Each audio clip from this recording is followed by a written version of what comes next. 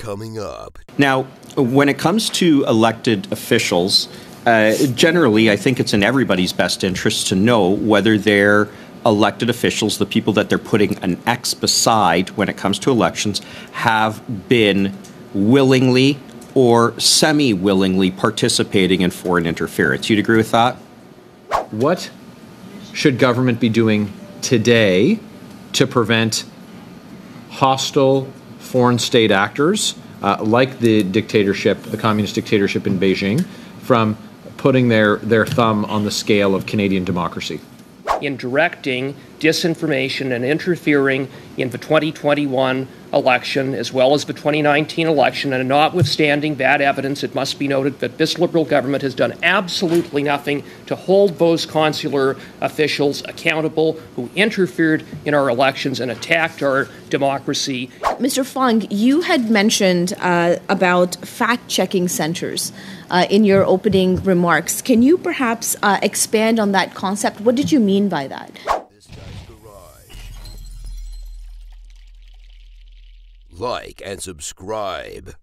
The committee is resuming its study of the impact of disinformation and of misinformation on the work of parliamentarians. Now, Mr. Bateman, you had intimated at the outset of your remarks that you may not be as overly familiar with the situation here, but I want to just elaborate on a few of your principles that you spoke about. Now, you spoke about supply and demand when it comes to foreign interference or disinformation, and also the fact that it is politicians who are most often the sources of misinformation, disinformation. Would you agree as well that politicians actually not only are critical when it comes to what they put out, but also in their function when they are in a security capacity and a capacity of ensuring that disinformation doesn't get out? In other words, politicians, government plays a protective role. Would you agree with that? Yes, I would. And part of that protective role is that when government sees things going awry, things going sideways, and they see misinformation and disinformation occurring, that government actually has an obligation to act. I take it you'd agree with that as well? Well, it depends on the nature of the action being contemplated, because some actions can be helpful and others can be counterproductive. Okay. So what I'm saying is that when misinformation and disinformation are occurring, the government can conceivably do nothing. But to do nothing is to allow this to occur even more. Isn't that right? To some extent, but typically a lot of information is transmitted through society without the government taking any particular action. In the case of foreign influence activities, there's a lot more the government can do. But whether or not to publicly disclose such activity or take technical measures or diplomatic measures against the country at issue is often a complicated calculation.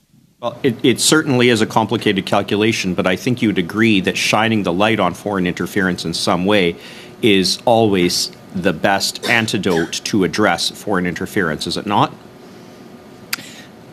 It often is. The exception to that principle is that sometimes the foreign actor may anticipate and even desire or benefit from the public disclosure of their operation.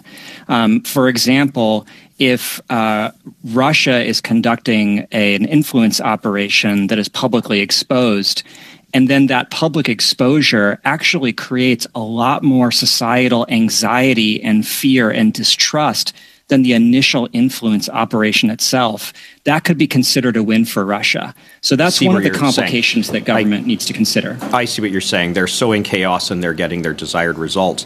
Now, when it comes to elected officials, generally, I think it's in everybody's best interest to know whether they're elected officials, the people that they're putting an X beside when it comes to elections, have been willingly or semi-willingly participating in foreign interference. You'd agree with that?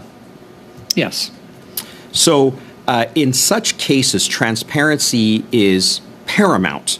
If the government is aware that elected officials are participating in foreign interference willingly, the best thing that can be done is to address those things publicly, is it not? That would require a framework of law and, again, careful consideration. For example, I'm a former U.S. intelligence analyst, and so I'm familiar with the possibility that there could be unverified intelligence information about someone being co-opted or roped into foreign disinformation, but that might not be a legal certainty. Right. So, sorry, and I don't mean to cut you off, but I'm just going to ask you to operate on the assumption that we have intelligence services in Canada that have verified and they have come to conclusions. And the conclusions are that 11 parliamentarians have, or either wittingly or semi-wittingly, acting with foreign and hostile states. This intelligence has been verified. It went into a report. In that case there, people in Canada are being expected to vote in the next 12 to 13 months, in all likelihood, on these people. Does it not make sense for democracy, for the integrity of the system, and for foreign interference to be stymied at its root, to expose this and shine the light on it? Does that not make a ton of sense? Without commenting on the Canadian situation, because I don't know the details, I would just say there are situations where an intelligence assessment might fall short of a prosecutable offense, and that would then create a judgment call and a difficult decision. But I'm not familiar with the Canadian specifics. Well, could there be any worse discord? You know, you talked about the Russia example. Is there anything worse, any worse discord than people questioning whether who they're voting for is compromised by a hostile state? I do think one of the reasons that public disclosure can be helpful is when the lack of disclosure creates an environment in which selective leaks and rumors are running rampant. We saw this in previous U.S. elections, and that did seem to lead to a policy of greater disclosure, but not universal disclosure. Each disclosure needs to be taken on its own terms. Thank you. Okay, thank you, Mr. Bateman. Mr. Caputo. Mr. Baines, over to you. And, do you think there ought to be greater scrutiny on candidates maybe running for office, particularly if they have in the past worked closely with what we know are hostile states? The general trend in a number of democracies has been toward increasing transparency and tighter regulation of foreign influence, such as bolstering enforcement of foreign registration requirements and the like. Traditionally, it's the voters themselves that are asked to be the ultimate gatekeepers. Yes, truly, but again, and that leads to our the general complexities around the recommendations that I know that you've mentioned, and Mr. Fung's even mentioned some other issues around fact checking, and which makes it very difficult for the general public to really know, because it's so the misinformation and disinformation has become so very, what do you call it, organized and very sophisticated in a sense. You know, there's other examples, like for example, or maybe if you look at maybe some people that are working with, say, a foreign entity that's like a research group or producing reports. We have an example here for in 2020, a member who's now currently a member of Parliament helped produce a controversial report in association with the Macdonald-Laurier Institute, and a reporter, a CBC reporter, alleging that Pakistan secretly created a Sikh separatist movement, and this was later amplified by officials overseas, Indian officials, and that led to more information and disinformation spreading. So if you can maybe comment on that. Sure. Yeah, I'm not aware of the specifics. I would say that, as I mentioned during my opening remarks, the boundaries of acceptable foreign involvement in domestic discourse are often unclear. For example, traditionally in democracies, it is acceptable for a foreigner to speak in a domestic context, a foreign corporation, a foreign resident, a foreign business. It could be called public diplomacy and the like. And then equivalently, it could traditionally be acceptable for a citizen or a politician domestically to engage with foreigners. Where things often become more challenging is when there is some kind of covertness to the relationship and a violation of domestic law. But I'll say just the norms and the boundaries around this are really being rethought and reinvestigated for this new era. Right. Mr. Fong, we've spent some time focusing on state actors. We've highlighted adversarial countries who we believe are acting in malicious ways kind of against our democracy and to undermine our institutions. However, a recent example of what ended up being, a plot by a pretty amateur person to boost the appearance of the conservative leader in a northern event led to much discussions and cynicism around the future of our own kind of democratic processes here domestically. Can you perhaps for a minute just talk about the ways in which non-state actors, both sophisticated and or corporate, as well as just unsophisticated people with access to technology who could potentially disrupt? You mean the non-state actors, like Correct. Companies, right? Not just companies, but ideologically motivated people, whether they're attached formally to think tanks or whether they're lone actors, hackers, people kind of I envision them in a dark basement, just like really trying to manufacture consent around something they care about. Like, just how widespread is this technology? How usable is it in its current forms? And maybe just talk about ways that it's accessible. Yeah, so in the current way, some of the non-state actors, they are working together to boost some disinformation together. So, for example, they will like some posts together. This is one of the ways that we can use to detect this type of activities. Let's say there are thousands of posts that talk about television, for example, right? So if both of us we like to talk about televisions, it is very unlikely that we will co-like or co-comment on the same set of posts. So we can use this type of information to detect this type of technology.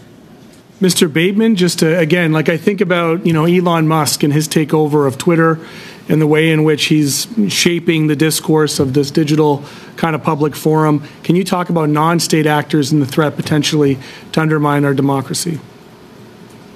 Yes, I would say actors other than foreign states are the main sources of mis and disinformation. If you think about the perspective of an individual voter going through an election cycle, what's all the political information that he or she encounters? Almost none of it would be from any foreign actor. It would be from friends, families, community leaders, national politicians, local politicians, and the news media. That is really the information environment in sum and substance. And so if any of those actors are spreading mis and disinformation, as is frequent, that would be the primary problem facing democracies. And Mr. Bateman, in your work, you've identified 10 policy interventions, but you've also stated there's no silver bullet. With some specificity, given the contemplation that we have with this committee for recommendations, what might you suggest as a series of policy interventions that might be helpful, notwithstanding the 10 that you've already provided? Or maybe you want to highlight a couple of them from the 10. I would highlight at least 2 on there and 1 that's not on there. The 2 that I would highlight are supporting local journalism and supporting media literacy programs. And I mention those not because they're better or worse than the others, but because they have a higher ceiling. They could accomplish more over time than many of the other more small bore measures that we're already highly invested in, but are more tactical in nature. The third recommendation that I would make is kind of a meta recommendation, and it's that we need to get better about informing ourselves about these informational dynamics and threats. And so that would start with, for example, helping researchers get better access to information from tech platforms and creating grants and other pathways to ensure this research actually occurs. And would that include kind of algorithmic transparency? It could include algorithmic transparency. It could also include transparency about major accounts and interactions on platforms. There's a whole host of data, and a colleague of mine at Carnegie has compiled some of that. I'd be happy to pass that on. Okay. On that theme, it was noted that there have been changes, that it's not being studied, by independent researchers. I'm talking again about algorithms in meaningful ways, and that market viability for such changes is uncertain since the core business model for all major platforms is based on optimizing engagement. In fact, is it not the case that our major platforms have an incentive for what they call clickbait or rage clicking, which is often fed by misinformation and disinformation? Unfortunately, yes. Every platform is based on a business model of maximizing people's time and interest on the platform. And so that means the content that does well algorithmically is content that intrigues, outrages, upsets, amuses, and then false content is often more inclined to be sensational, outrageous, and clickbaity. So we do have a conflict of interest here with the platforms. They are designed in many ways to spread this information. Thank you. Thank you. I still have 15 seconds. Is that right? Well, you got 8 now. Okay, never mind. Thank you. Thank you, Mr. Bateman, Mr. Fung, Mr. Green. That concludes our first round of questioning. Mr. Barrett, you have 5 minutes. Go ahead, sir. Mr. Fung, given what we know about the disinformation campaigns targeting our elections, and particularly by the campaign perpetrated by the communist dictatorship in Beijing against former Conservative Member of Parliament Kenny Chiu, the current Liberal government has failed to adequately address this, and this is borne out by the fact that we have to have a commission to look into foreign interference, and that the legislation that's been put forward has not come in the first, second, third, fourth, fifth, sixth, seventh years of their mandate. What should government be doing today to prevent hostile foreign state actors like the communist dictatorship in Beijing, from putting their thumb on the scale of Canadian democracy? So my first recommendation is to set up, there are two different ways. One way is to set up a government agencies like the U.S. model, like the Global Engagement Center, that will give them the authority to monitor the social media posts that are related to the democratic process. So they have the technological capability and the legal authority to stop some of this disinformation. Another approach is to create a not-for-profit organization, and then give that organization the authority to do a similar process, but more independent from the government. Yeah.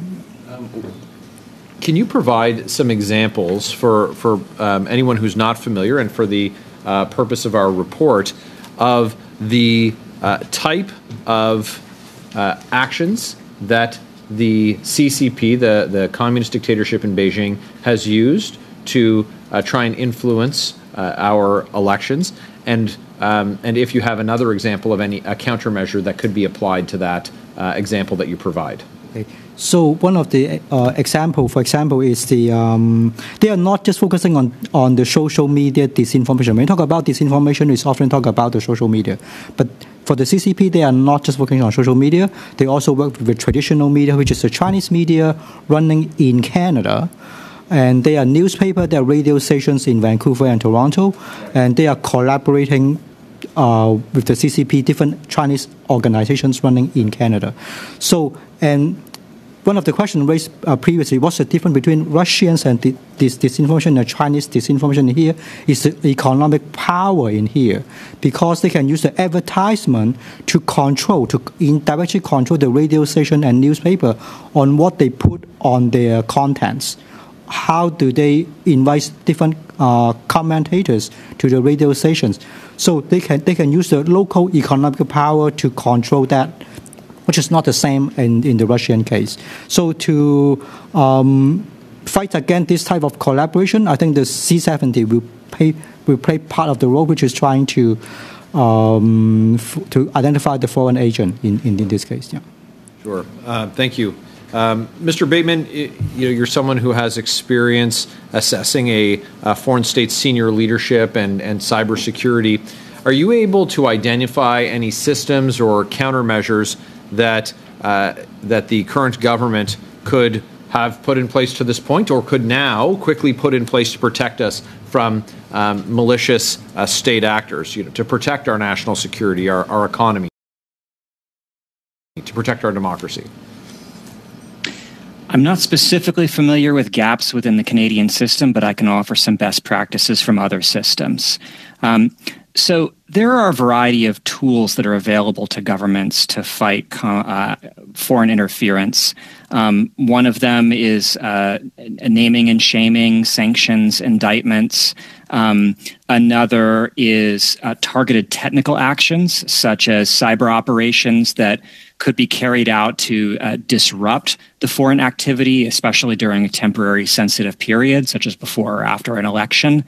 And there are others as well, like Professor Fung mentioned, simply public disclosure and public information. And so one path would be to build capacity in each of those areas. But another path would be to build connectivity across these areas and make sure that they're working together, which is something the U.S. government has done. I will say that in the end, it's not clear how effective any of these policies are. We've been naming and shaming and indicting and sanctioning and disrupting these adversaries for some time, and it probably has some operational impact on them, but it doesn't stop the activity. In your publication, you talk about the importance of perhaps, or maybe it's a recommendation, to find a way to change the way algorithms are used. I'm interested in your thoughts on how that's possible, make us understand what that would look like, how that might help solve the problem, and maybe why that hasn't been studied by independent researchers yet, or if it's just beginning, or if you expect that to happen in the near term. Sure, I'd be happy to. So as we've discussed, the major social media platforms today have recommendation algorithms and other design choices, such as the way their buttons and apps look and feel and interact, that are designed to maximize engagement. But you could maximize something else. You could maximize, for example, the civility of discourse, so that if there were a long series of posts going back and forth on a controversial issue, you could actually bring to the top the one that seems the most clear and helpful and is achieving some amount of support or balance from both sides. Other people have explored using algorithms to deter or dissuade people from posting toxic content by trying to nudge them in a more positive direction. There's many, many options here. In essence, we just have to maximize for something other than engagement, or for a combination of engagement with something else. Now, why hasn't this been done? It's because engagement is how you attract eyeballs. Eyeballs is how you attract advertisers or subscribers and thereby make money. So there are academics who are experimenting with what are sometimes called civically oriented platforms. And it's a worthwhile effort, but it's unlikely that these would ever be commercially viable alternatives because people actually want the high engagement platforms. So, okay, so if they were to, I'm going to stretch this a little bit, but look for the positive, try to encourage positive. Is that, like we used to use this line, if it bleeds, it leads, for news stories. So, you heard that before, Mr. Green? You know, it's easier to enrage. It's easier to get people to complain or to post something maybe, or pay attention to something a little more toxic. What does that, and you touched on this because you said that might reduce the advertising funds that these social media platforms might get if they decided to change the algorithms to be in a more positive direction. I'm interested in your thoughts on what that might look like monetarily. Is that something that you've even looked at? Is it going to cut potentially their profits in half? Is Is it that significant? I don't have an estimate, but I think it would be extremely significant. And I think the most important factor from a competitive point of view is this something that a platform would be endeavoring to do by itself, thus falling behind in the competitive marketplace? Or is this something that would happen collectively? And I'll give an example that has been playing out in real life. I believe the European Union now has a regulation that requires platforms to at least offer an option for a chronological feed instead of an algorithmically curated feed. Now, it's not that big a deal to just offer that as an option. Most users do choose the default. But that form of regulation then creates a level playing field so that all platforms would have that as an option. So just spitballing here, Threads doesn't seem to be nearly as toxic as X. Is there an algorithm that's driving that less toxicity in Threads than in X?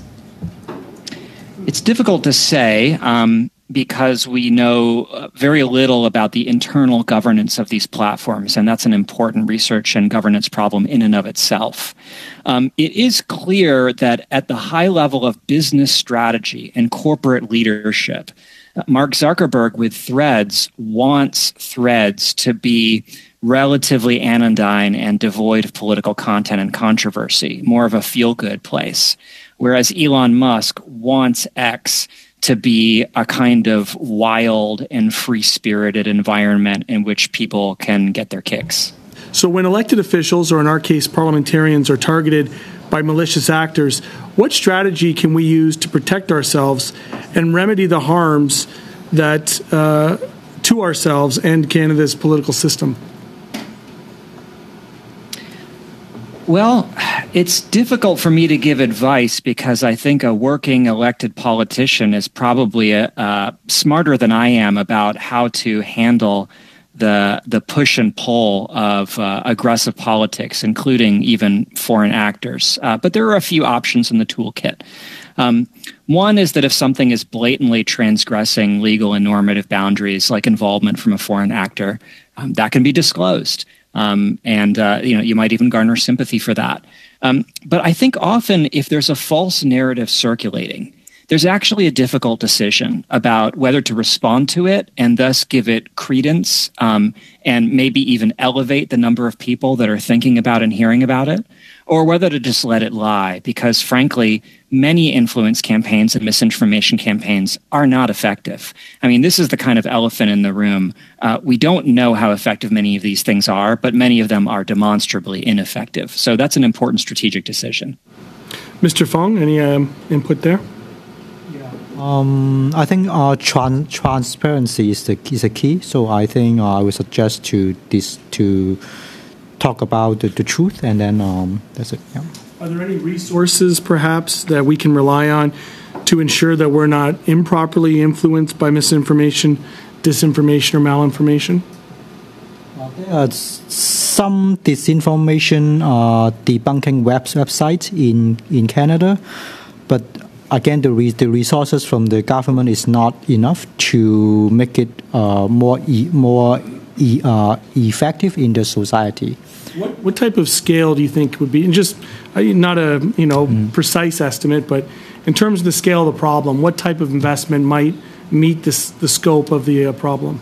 For example, as I mentioned, in Taiwan, they have a very effective civil society running fact-checking centers. They have 2, and they are basically by donation, and then there's some think tank that are indirectly supported by the government. Yeah.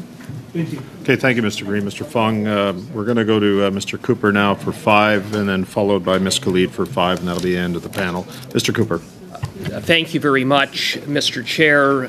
Mr. Fung, one of the tools that this government set up supposedly to counter foreign interference and foreign disinformation during elections was the directive on the critical election incident public protocol. Are you familiar with that protocol?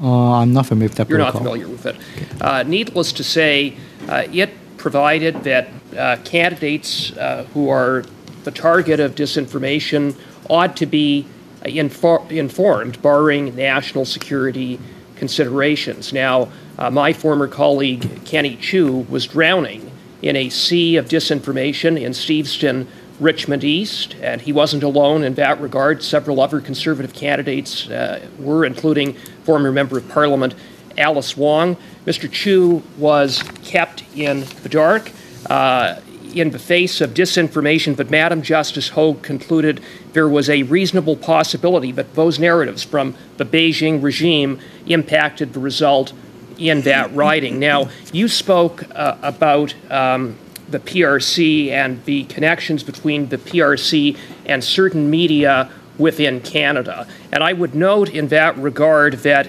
at page 17 of the NSICOP report, the NSICOP noted that, quote, most of these media outlets in the GVA, in the Greater Vancouver area, were linked to the PRC via partnership agreements with the Chinese News Service, the Chinese Communist Party's primary media entity. So here you not only have foreign disinformation from Beijing amplified on social media platforms, including WeChat, but you actually have news outlets that are amplifying that disinformation that are Canadian-owned. So can you speak to that and some of the methods that the Chinese regime is using and how that can be countered, because it certainly was something that may have impacted the result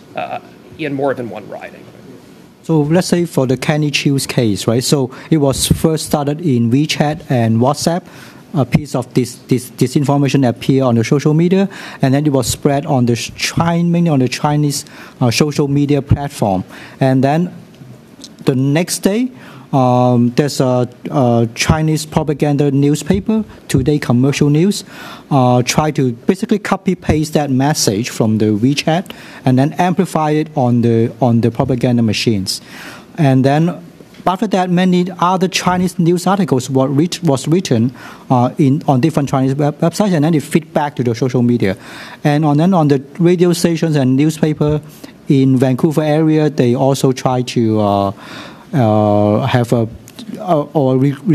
basically invite some biased commentators on the radio stations to amplify this again. So this is not just on the media, because they are indirectly controlled by the advertisement from the Chinese merchant in that area.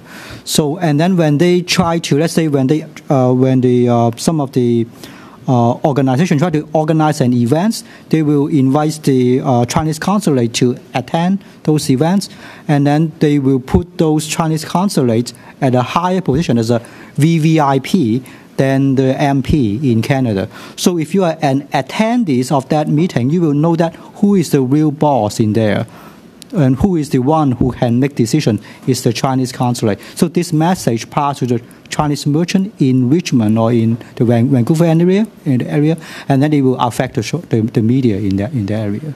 Well, thank you for that. And it has been noted the role that Beijing-based consular officials played in directing disinformation and interfering in the 2021 election as well as the 2019 election. And notwithstanding that evidence, it must be noted that this Liberal government has done absolutely nothing to hold those consular officials accountable who interfered in our elections and attacked our democracy to the benefit of the Liberal Party. Now, I do want to ask you, Mr. Fung, you talked about the need for transparency.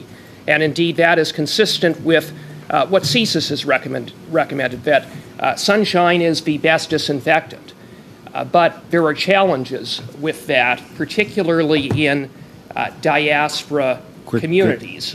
Do you have any recommendations on how disinformation of the kind that was going on in the 2021 election in Chinese diaspora communities can be effectively countered, because there are unique challenges in that regard in getting to people to make them aware of that disinformation. We're way over time. I'm going to ask Mr. Fung to respond to that question in writing. I will have the clerk follow up with you, sir, exactly what Mr. Cooper was asking for, and if you could follow that up in writing, I would appreciate that so we can move on, okay? Thank you. Sorry, Mr. Cooper, we were over time. Ms. Khalid, go ahead. Thank you very much, Chair, and thank you to our witnesses who have appeared today and shared your expert testimony. I find it quite weird that the Conservatives make it a big point to make this issue a partisan issue. The reality of the matter is that it is not a partisan issue. As outlined, there have been challenges with how elections have been run and the vulnerabilities that our democratic institutions have had. We've also seen reports recently that the Conservative Party is at risk of foreign interference from Russia, from India, of money being put into artificial intelligence, into bots, into social media campaigns, etc., to sway public opinion in favor of a political party. And I don't think that there's anybody to blame here specifically, but there is accountability that needs to be put into place within all political parties and to remove the partisanship from this very, very serious issue. So, Mr. Fung, you had mentioned about fact-checking centers in your opening remarks. Can you perhaps expand on that concept? What did you mean by that? And how would it help in ensuring that our democratic institutions are well protected? So for those fact-checking centers, there are two groups of people. One is information professional and social scientists. They try to analyze the tactics and the technological advancement used by those people who spread the disinformation. And then by understanding that, we can prevent the next wave of disinformation. Another group of people are grassroots citizens. So they share the workload from the information professional because of the large information that they receive. So and also they have the social network to spread the information back to the society. So that is also very important. And by doing these settings, it also gains the trust from the general public because they know they can participate in this process. Thank you very much.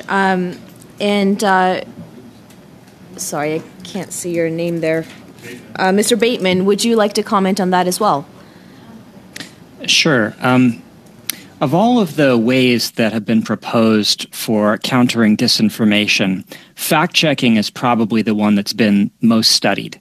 There are many, many studies of fact-checking initiatives. And the general finding is that they do work to an extent.